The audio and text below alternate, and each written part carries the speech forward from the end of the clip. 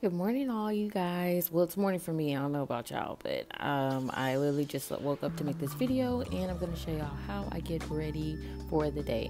I am going to be using my hair from Nadula Hair Company, and this is just a close-up of how the wig looks before I put it on, because, girl, like, the lighting on this wig is horrible in the video, but I want you to get a better view of it. So anyway, I'm going to go ahead just to make it so it's a little bit faster, and also I ran out of Ghost Bond, so I'm gonna substitute it out with my nadulatb spray. I used to do this method all the time, but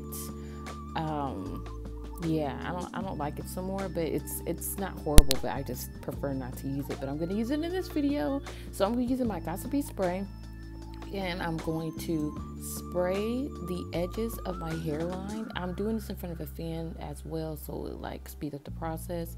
So I'm gonna put it on the edge of my hairline and immediately place the wig on, and then in tapping motions I'm gonna start pushing down the lace into that glue, and then also I'm gonna do another layer on top. So before the wig dries, I'm going to go ahead and like brush it through and all that kind of stuff. After you do this method, you do need to like wipe off any excess film from or residue from the spray. That's one of the reasons why I don't use this method as much, but as you can see, sometimes you got to use what you got on hand.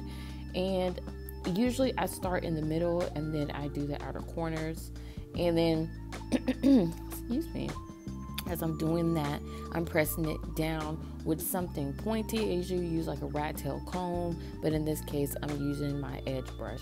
So I'm doing that. As you can see, like, you guys, like, I haven't used this method in such a long time.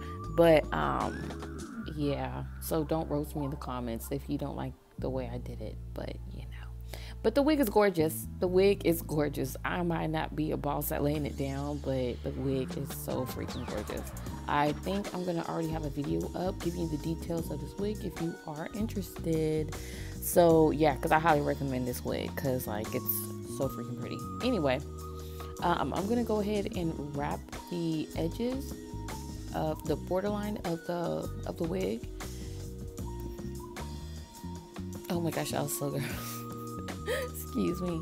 I'm gonna go ahead and do that. I'm gonna go ahead and wrap the borderline of my wig, and now I'm gonna get started on my face. This literally is the minimal make. If I'm gonna wear makeup and I really don't feel like I want to wear it, but I'm gonna do it anyway, this is how I'm gonna do it. So because today, like, I just feel like blah. I wanted to put something on my face, but I didn't want to do like a full beat. So anyway, I'm going to go ahead and use some type of moisturizer, and I'm using the avocado face moisturizer from ColourPop, and then I'm also using my eye serum from Makeup Easy because I obviously didn't get any sleep the night before, and I'm going to pat that underneath my eyes just to kind of help with the puffiness throughout the day.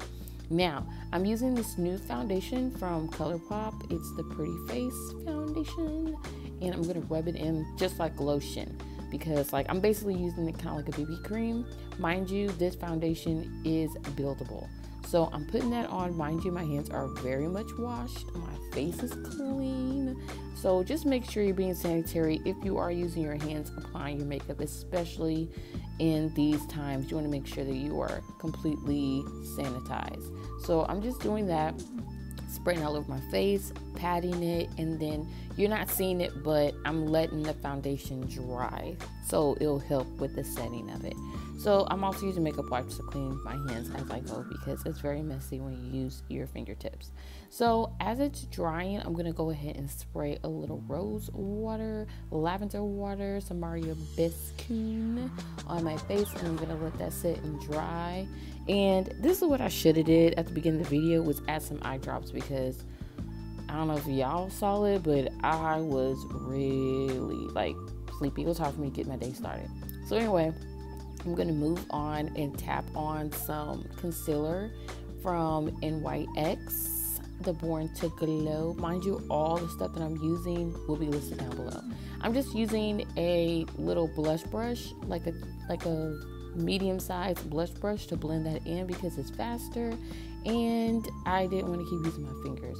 Now I'm going to use my Saka powder, and I'm going to pat it all over my face, not just in the highlighted parts, because this is just like a look that I wanted to just be like a polished like skin look. Like, I don't want it to look like I actually have on makeup. I just want it to look like my skin is just a little better than it actually is. So I'm not doing my eyebrows because I don't want to look like I beat my face. So anyway, I'm going to use some lip gloss and put that on my lips. This is just some LA color lip gloss that I got from Dollar General. Very, very cost efficient, but it's an amazing lip gloss. Like, you guys, like, seriously, you can go toe to toe with any lip gloss, period.